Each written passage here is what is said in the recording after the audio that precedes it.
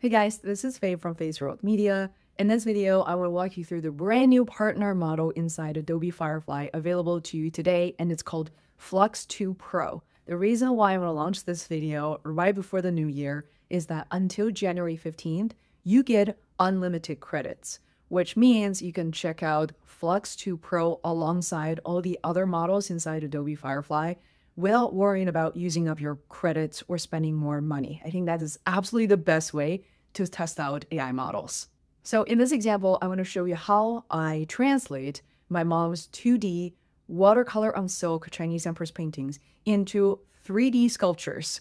I wasn't able to test this out using other models before. I'm extremely excited because Flux 2 Pro promises to deliver sharper, higher quality image up to 4 NP. In addition, it also offers higher prompt accuracy, better physics, which means I can now show you not only how to create a sculpture facing forward at the camera, but also the side view. And I'm able to tweak the image and modify it even more. In this video, I'm not trying to pretend that I'm a guru because I'm not.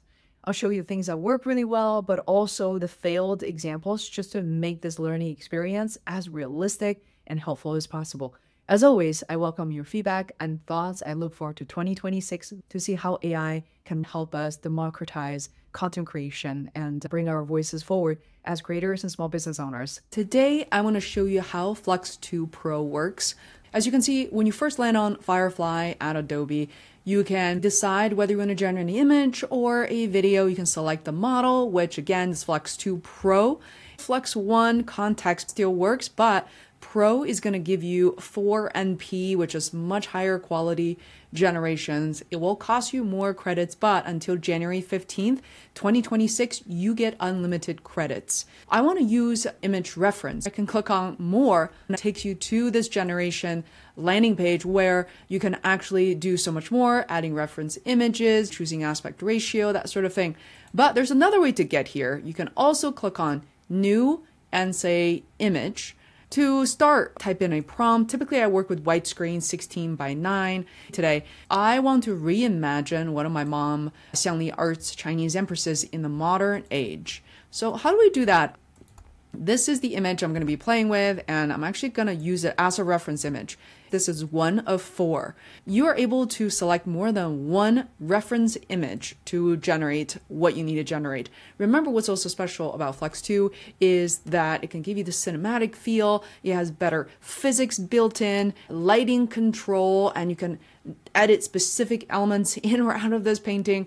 There is a lot you can do. So let's go ahead and enter a prompt. Now I know it's vertical, 9:16. Envision this Chinese empress in a modern setting inside a museum where people can touch and observe like a sculpture. Oh my goodness. This is pretty unbelievable. It literally turned this Chinese empress into a sculpture where people can actually touch the horse, and it's inside a museum. Wow. I didn't really quite expect this. Now, you have different settings. Remember, you have the Generate tab right here. You can download this image directly here. You can apply further edits, such as Edit Image, Generative Fill. You can use it as a reference image and build from there. Now, remember, I can actually make further edits. Wow. Great. Now, remove the people from touching the sculpture. I actually don't want people to be surrounding this painting and touching it. I want this just be on its own. And this way I can feature it and put it on social media. And can we just take a moment to look at how cute this dragon is? There you go, using this as a standalone image. This is pretty cool. Now I want to test out something different. I am so excited about this. So let's turn this painting into a 3D sculpture inside a museum. I don't want people, I don't want random stuff. I just want to see how you can turn this flat image into a 3D sculpture. And I don't know what Flux 2 is going to do with the flowers. What do you guys think? I actually think a lot of this is preserved. The flowers has been removed. The hands don't look weird. And she's still, I think my mom's painting is more beautiful, but I still like the soft features. Now, check it out. Using this as a reference image, click on edit, use as a reference image, turn this sculpture 90 degrees so I can see the side view. Guys, look at this. The front view and the side view, even the museum labels and everything. This is very cool. Now, I do want to get rid of these references because I have some new images I want to check out. Inside the Tang Dynasty, look at this one. This one's stunning. Turn this painting into a sculpture, including all its characters. I think this one is definitely going to have some challenges because there's multiple people involved from different angles, as you can see, and horses. Like this empress is the back facing you. But I've always wanted to create a 3D like sculpture museum with my mom's work, and this is really blowing me away. I haven't been able to do this with some of the other models, but knowing that Flux 2 specializes in physics, have better spatial awareness. Now, I made a mistake here, as you can see, because the image is incomplete. The reason is because I set it to vertical as opposed to widescreen. So let's do that again. I already set the aspect ratio. Let's redo that. I am pretty excited about this. I want to create something without that background, guys. Like, you see how awkward it is, like the empress's face against the background, but what if it's free flowing? This will require the model to imagine things it hasn't really seen, right? Okay, that is something. Look at this, guys. This is definitely quite promising. Look at this. It's definitely trying to do the right things. Look at the resemblance of the outfits here that's being preserved and the horses with some of the gestures. For example, I noticed that this second empress right here, they're identical. All right, so what we're gonna do is have another iteration of this. We are going to come back here and then use this as a reference image and say regenerate and make sure there are no repetitive empresses like the second one from the left. Make sure to generate all the empresses, including the one with her back facing the camera.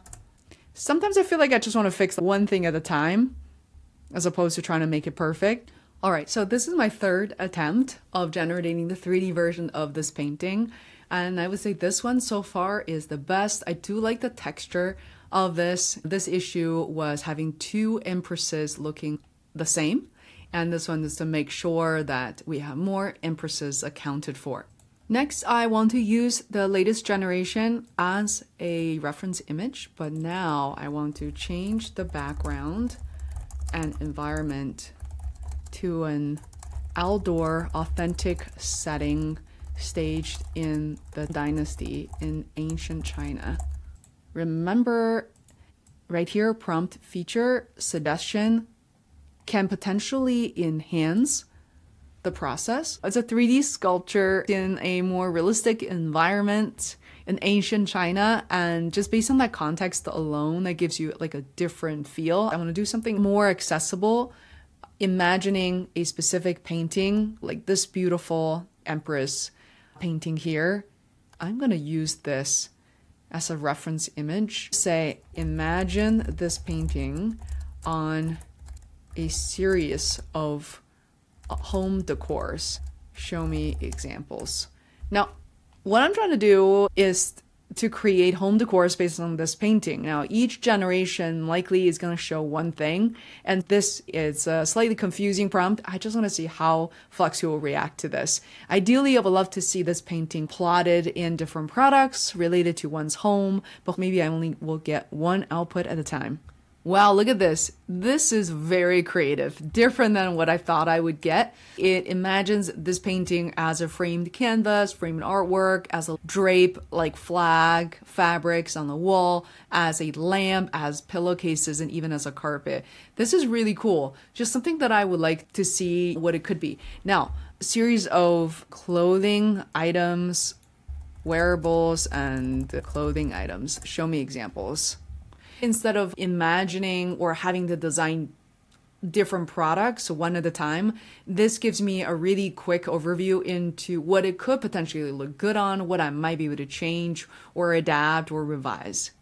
Wow, look at that, boom. So we have a little bit of a kimono drape where right here you can see the color. I like the fact that it actually preserved the background color, that gold silkish color. And then here we have two of the same. I do like the shirt. It looks particularly good when this pattern, where this painting is uninterrupted on the back of the shirt. Hey guys, so that concludes today's video. I realized I had sort of an awkward ending because there was no ending to that video, and I hope you're able to learn a thing or two. So let's have fun with Adobe Firefly Flux 2 Pro. I am quite excited. As you can see, I'm actually working inside a studio where you can see a lot of these stretched canvas prints, creation of my mom's artwork. There's some originals here as well. As you can see, my producer just behind me. Happy 2026, and I look forward to your comments, your examples, and let's celebrate the new year together with so much gratitude, and I'll see you in the next video.